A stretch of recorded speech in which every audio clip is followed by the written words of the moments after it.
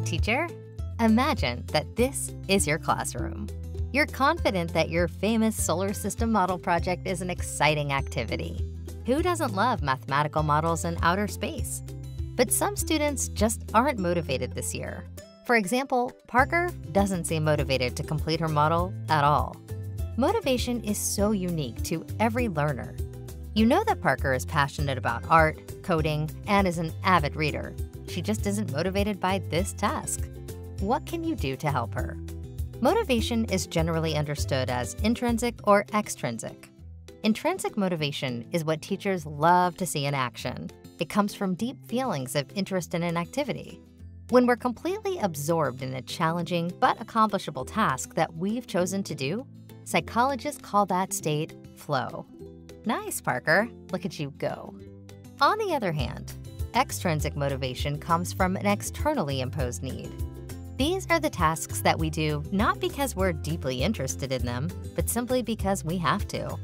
As an educator, you might feel pressure to inspire intrinsic motivation in every student all the time.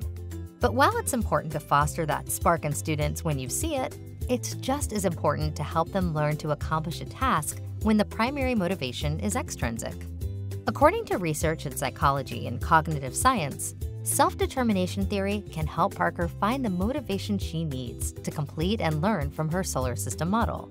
Self-determination theory states that when 3 important needs are met, students are better positioned to complete extrinsically motivated tasks.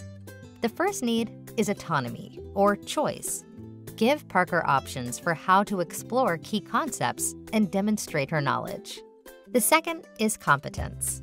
Give Parker the tools to exercise a growth mindset as she takes on the task and help her understand why the skills she's building are so important.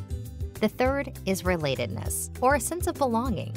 Give Parker plenty of opportunities to collaborate and share ideas with her peers, or even bring her work into a real-world context. When these needs are met, Parker will feel ownership of her learning, or agency. Even if she doesn't become the next woman on the moon, the content, knowledge, and skills you fostered are sure to carry her on the path to achieving her dreams.